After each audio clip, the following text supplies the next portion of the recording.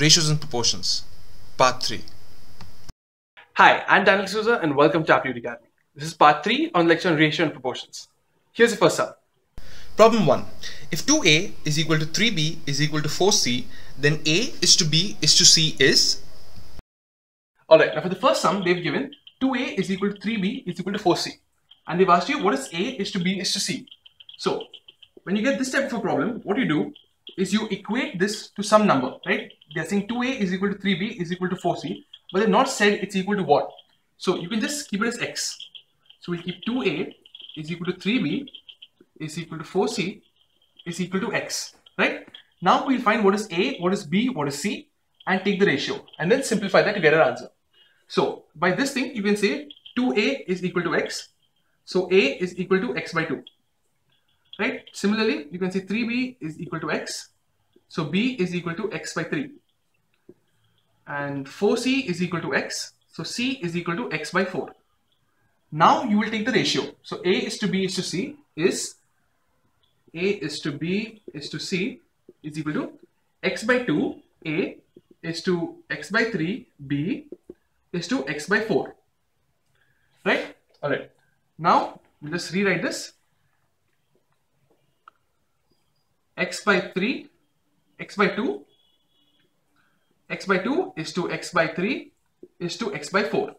Now, in ratios, you don't want them to have any denominator. So what we'll do is we'll multiply it with some number that will get rid of this.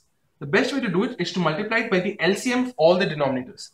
Now, the LCM of the denominator is 12, right? So you multiply 12 throughout. So 12 into x by 12, x by 2 is to 12 into x by 3 is to 12 into x by 4. Now, since you've multiplied it throughout, it will not change the ratio. So 2 ones are 2 6 are, 3 ones are 3 4s are, 4 ones are 4 3s are. So it becomes 6x is to 4x is to 3x, or 6 is to 4 is to 3. This is a is to b is to c. This is your final answer. Let's move on to problem number 2. Problem 2. If a by 3 is equal to b by 4 is equal to c by 5, then a is to b is to c is? Alright, now the second problem seems super simple because you've done the first problem. Now, can you guess the answer here? It's going to be 3 4 5. So let's equate this to some x, right? So a by 3 is equal to b by 4 is equal to c by 5 is equal to some x. So now a by 3 is equal to x implies a is equal to 3x. Right? B by 4 is equal to x, so b is equal to 4x.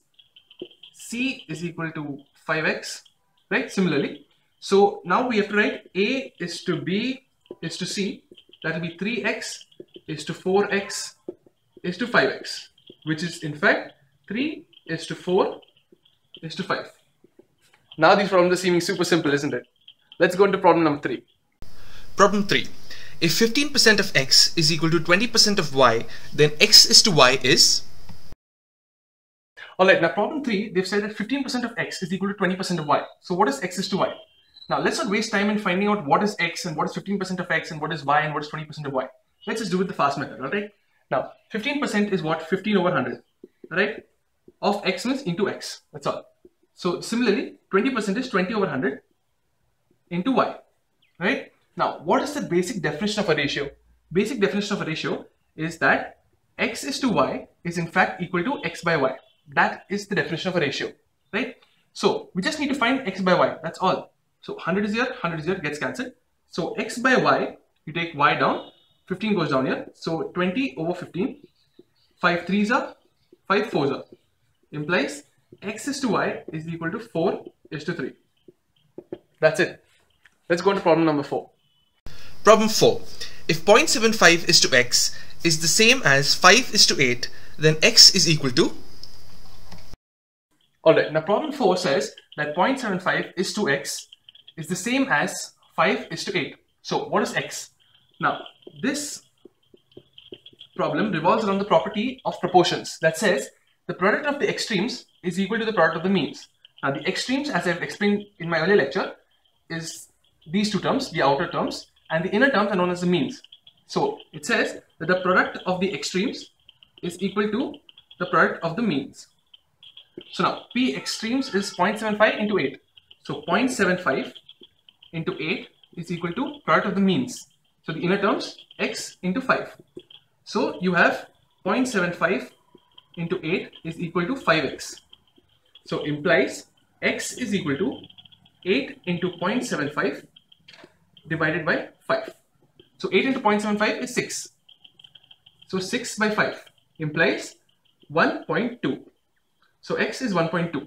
Now just in case you were wondering how I did this so fast, it is 8 into 0.75. 0.75 is 3 by 4, right? So 4 1s are, 4 2s are, 2 3s are 6. That's how I got this. Right, so 6 by 5, that is 1.2. That is your x. Alright, so this is part 3 on lecture on ratio and proportions. If you found this video helpful, do like it, subscribe to my channel and share it with your friends. I'd also appreciate it if you told your friends about it on Facebook and help me reach as many students as possible. Cheers! Make sure you guys hit that subscribe button to get notification of any videos that I release. I make new videos every Thursday. Until then, spread the knowledge.